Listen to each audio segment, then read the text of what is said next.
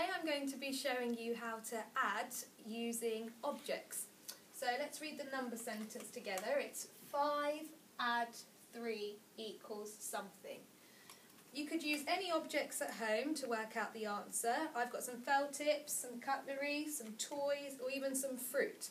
I'm going to work out the answer using felt tips. So the first thing you would do is you would count out 5 felt tips. 1, 2, 3, 4, 5. We then look back at the number sentence to see what number we need to add. So I know I need to add 3. So I'm going to add 3 more felt tips. We can then count how many we have altogether to find the answer. So I can see I have 1, 2, 3, 4, 5, 6, 7, 8. So the answer to 5 add 3 is that it equals 8.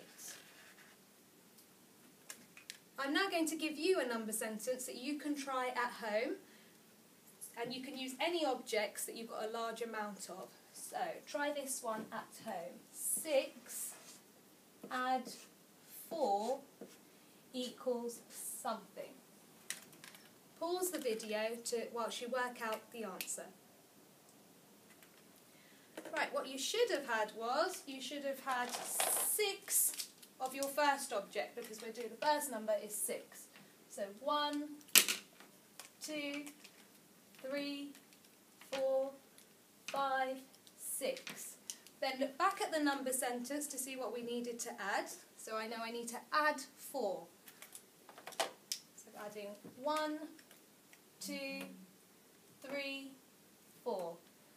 And then to find the answer, you should have added how many objects you have all together. So I've got 1, 2, 3, 4, 5, 6, 7, 8, 9, 10.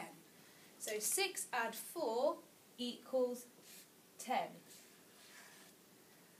Once you've practiced adding numbers together using objects, you can watch my next video to learn how to add using a number line.